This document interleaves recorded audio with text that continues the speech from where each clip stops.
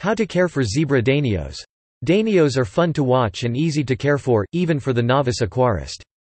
This article will show you how to care for these hardy, yet beautiful fish. Setting up the aquarium. Choose a tank large enough for a group of fish.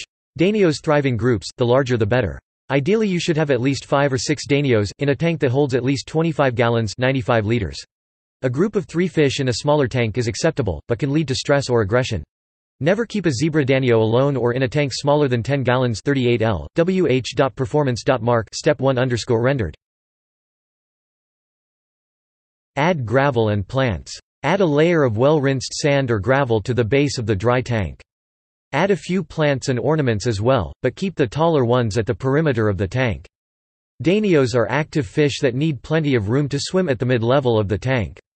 The decorations are necessary so the fish can hide, but should not interfere with movement.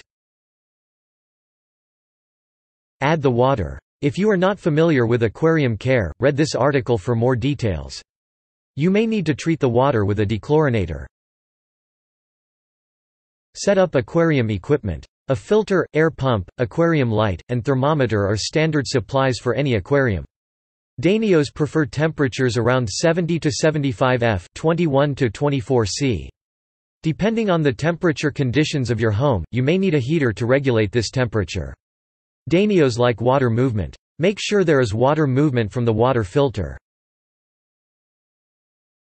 Cycle your tank. It is very important to cycle a new aquarium for at least a month, not a day like some pet stores say, before adding any fish. Use a test kit from an aquarium store to measure the amount of ammonia, nitrites, and nitrate. Do not add the fish until these measurements are stable at safe levels. Your test kit can also measure water pH acidity. Danios do best in water pH from 6.5 to 7.2. Add freshwater salt optional. Some hobbyists add freshwater aquarium salt to their tanks in small amounts as directed on the product label. This is a little controversial among aquarium owners. A little salt can help the fish fight off disease, but too much can have unwelcome side effects. Only use freshwater aquarium salt, not ordinary salt. Do not add salt more than once between water changes. Salt does not leave the tank, so adding more can cause a lethal overdose.